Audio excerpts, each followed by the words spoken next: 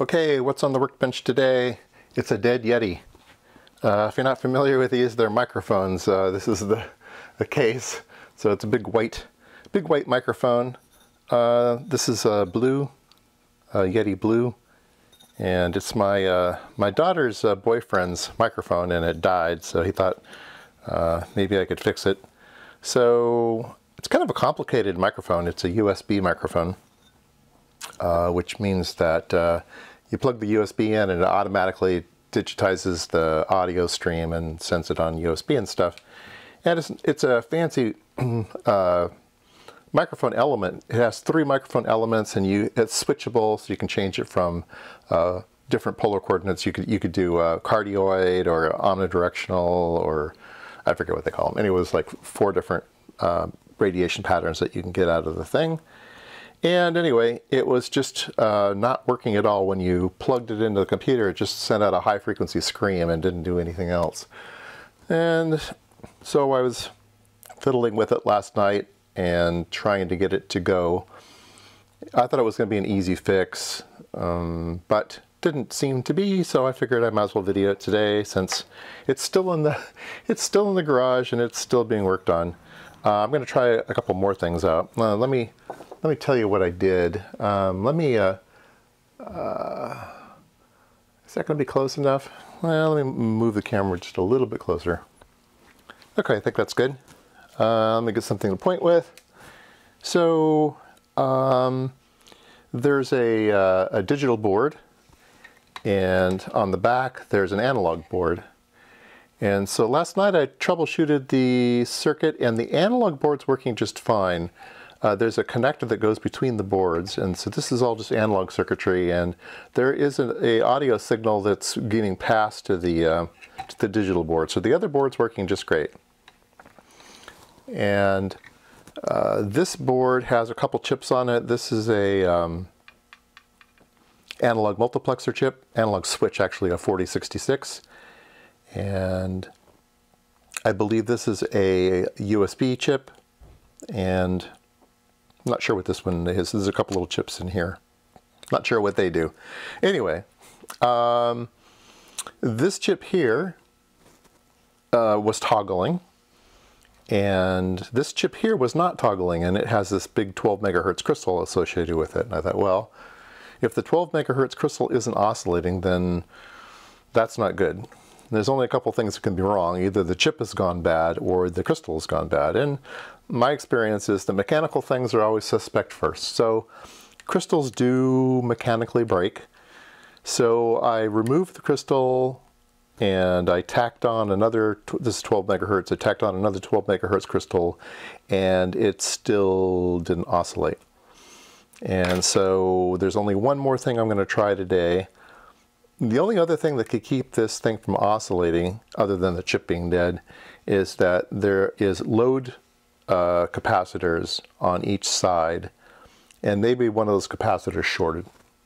So that's what I'm about to do now. I'm about to measure the resistance between the resistance across those capacitors to see if any of them have shorted or not.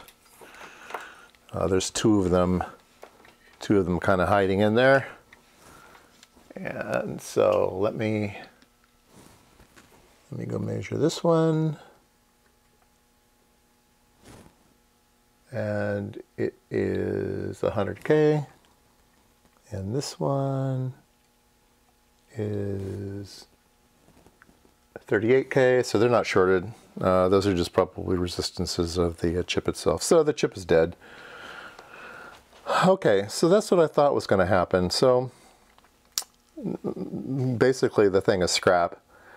I thought I would try one more thing today and see if this works. I have no idea. But there is, like I said, the other analog board. And the way that this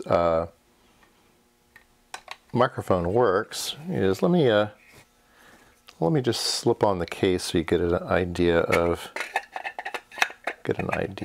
what's going on here. Oh, I left that out. That's okay. Okay, let me zoom out. And so here's the microphone. It's missing its knobs, but on the back end here, let me zoom back into that. Okay, come on, you can focus, focus, focus, focus. Please focus. Huh. Well, anyway, there we go. There's a USB connection, but there's also a headphone connection. And so the analog is brought out to the headphone connector. Well, I think the analog going out to the headphone connector is a function of some other things.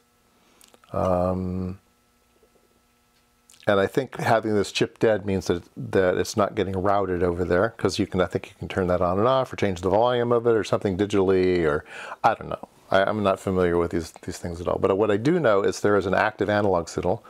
So I'm going to cut these two traces, which go to the headphone jack, and I'm going to route the known good analog signals to the headphone jack and turn this thing into an analog only microphone and see if that works. It still requires power, which the USB provides, because there's a bunch of amplifiers and transistors and stuff over here. So it still needs power, but I'm going to see if I can turn it into an analog only Yeti.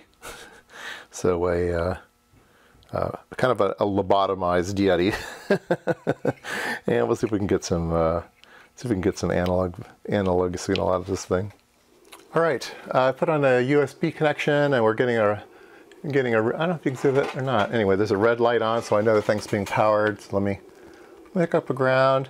I'm going to search for those two analog signals. I think they're right around in here. And I've already had and cut the two traces on the, Let's let me see here. I think, yeah, there's one there and there's this one there. So let me show you what I'm looking at. Looking at my scope over there. So I'm looking at a place here, and I'm tapping on the microphone. You can see that there's a signal there, and the other place is a signal there. So they're plus and minus audio signals. So I know where they exist on this board, and they are, so I went too far. They are on this capacitor and this capacitor. So they're capacitively fed to the chip. So these are just feed-through capacitors to the chip. So that's the last place the analog is seen, and once it enters this dead chip, it just disappears. So I'm going to take those two signals and I'm going to route them out here to the 3.5 millimeter audio connector, and we'll see if that does anything at all. Lights on. Lights work.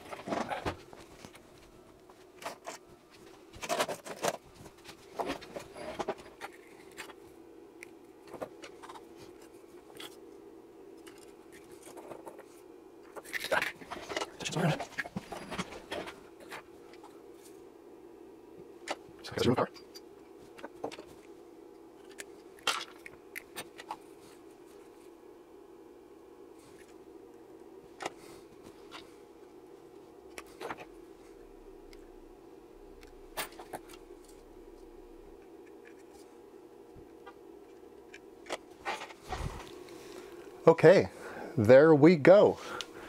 So let me turn on a powered speaker here so we can see if this works at all.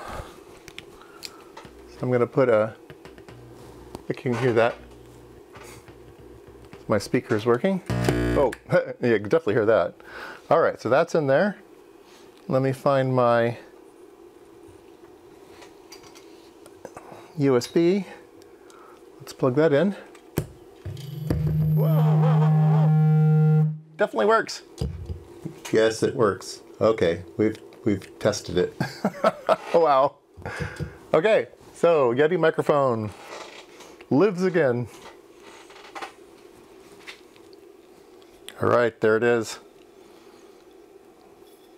That's what a blue Yeti looks like, although it's white. Looks like the abominable snowman.